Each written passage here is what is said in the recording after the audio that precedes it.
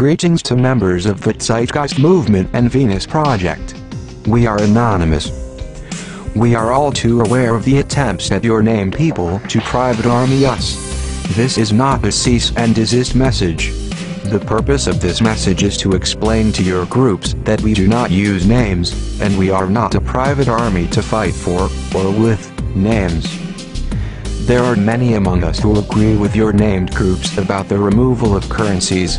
Indeed, it is the only solution. However, your names are always in the way of your goals and ideas. There are many who baselessly believe that you are eugenicists or work for other, more elusive named groups, or worse just because of what has gotten attached to your names. Your names also make you appear as a cult when your members simply spam the names instead of the ideas.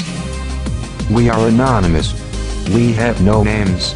Our ideology is that of no ideologies, no labels, and no culturally dependent morals. When one is anonymous, one is free and truly only bound by natural law.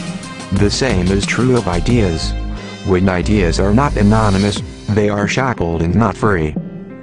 We ask that you truly break free of your ideology of labels and names, become anonymous, and together we will be united as one divided by zero. You and your ideas will both be free. Several of us are seeking to convince the others in the hive mind that removing currencies is the only way to dig ourselves out of this pit we are in. While widely successful, they are but a few in a sea of many, and there are also the die-hard doubters. More is needed to break free. If you do decide to become anonymous, know that you should not use names. Don't use any proper noun of any group or idea or person, because names can be divided and conquered. Names can be slandered, destroyed, and trolled. Ideas cannot. Remain strong, remain knowledgeable. We are anonymous.